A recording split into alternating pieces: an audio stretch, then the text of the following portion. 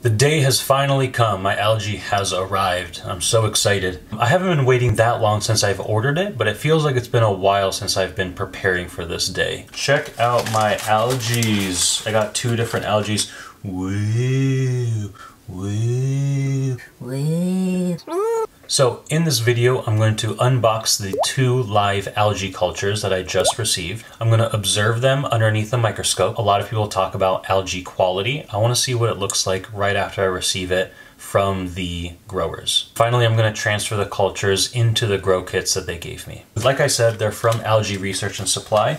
I ordered 2 different types of algae. I ordered Spirulina and Chlorella vulgaris. I ordered the 50 milliliter grow kits. That comes with the algae cultures, growing salts, and a growing nutrient media. There's a set of growing instructions. Inside of each of these, we have the growing container, 2 little vials of the algae. Algae nutrients, says add to 500 milliliters of bottled water. Spirulina culture salts, add to 500 milliliters of filtered water. Algae culturing manual. Looks like the manual contains a lot of different types of algae that they probably provide. Talks about things like ideal pH, light conditions, industrial uses. Looks like the bottle itself has some air vent holes up in the top. This is a 40 milliliter container. At least the top line there is to 40 mil. So before we get into that, let's look at the culture underneath the microscope and see what we can find.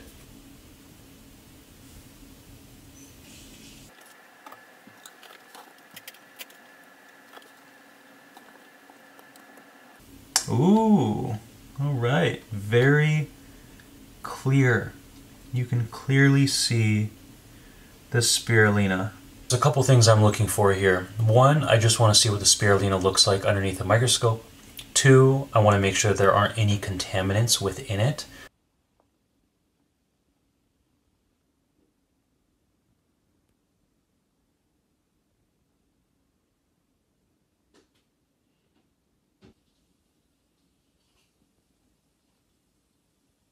We're going to take a quick look at the Chlorella vulgaris. Just moving this bubble back and forth to try to break up the pellet.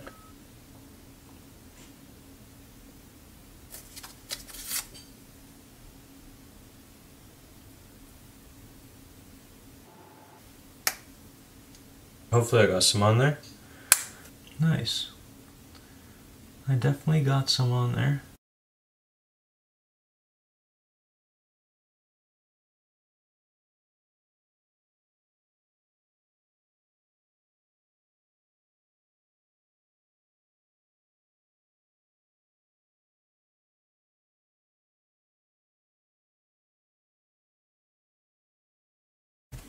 You can see how different the organism size is. Live cultures look great. They look healthy from what I can see. They look nice and green. Very cool. That's what the pamphlet looks like. Very helpful, thank you. Let's go ahead and grow it. So since it's in this funky little tube, I'm trying to break up the pellet at the bottom as much as possible. You can see the pellet sort of floating around and breaking up a little bit. First, we're going to add salts into my container here. I have my distilled water here, and I'm going to make 500 milliliters of this media. First, you add the salts into the container. And then you want to add your 500 milliliters of distilled water. I'm going to shake this up to mix it up. The reason why you want to use distilled water or filtered water is a couple different reasons. 1, you don't want any chlorine in the water. Algae can be very sensitive to chlorine.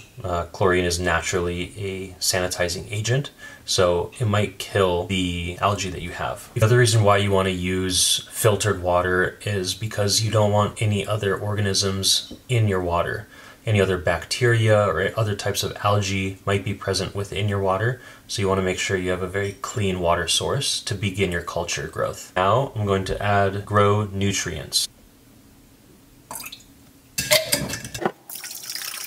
Now that I have my media ready, I'm going to add looks like 40 milliliters into this bottle, and then I'm going to add both of my Spirulina live cultures. I unfortunately don't have a pipette for this, so I'm going to have to just do my best pouring from a wide mouth mason jar into this tiny little opening.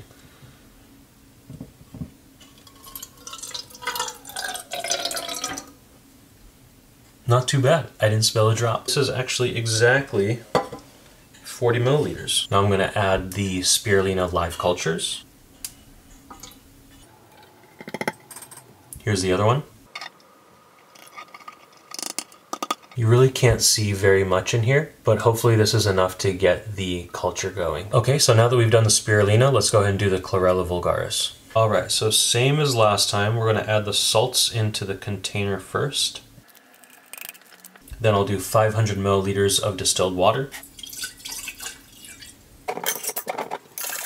I'm going to add the nutrients.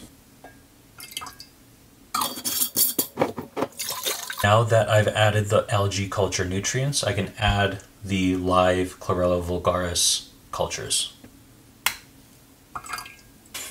I totally just added this to the water. Shouldn't have done that. Well, I guess that'll be a part of the experiment. We'll just use this one tube then of looks like 1 milliliter. I've got the Chlorella vulgaris in there now. Unfortunately, I didn't get all 2 milliliters into here. I accidentally put one into here, but I think it'll still be okay. So now that's a accidental experiment. Now what I'm going to do with my cultures is I'm going to keep them out of direct sunlight for about 3 to 7 days. The Spirulina is going to receive more sunlight than the Chlorella vulgaris, and I'm also not going to stir them very much over the next 24 to 48 hours. After the initial 3 to 7 days, I'll make sure to be documenting all of this, but I'll begin moving them into their most optimal environment. That's everything you need to know about the first steps of growing algae at home. I hope you found it useful, and I'll be making sure to post more videos and updates as I go. I eventually want to get to the point where I have one large culture of each, and then I can run some side experiments of my own. Alright, well I hope to have lots of dense, healthy algae cultures in the future, and I'll keep you all updated.